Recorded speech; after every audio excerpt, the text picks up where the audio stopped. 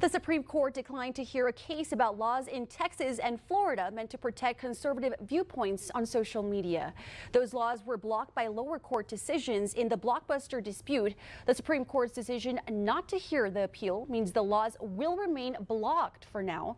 This delays a final ruling on the constitutionality of the state's laws preventing online platforms from monitoring their own websites. Lower courts will now have to sort out the major constitutional questions involved.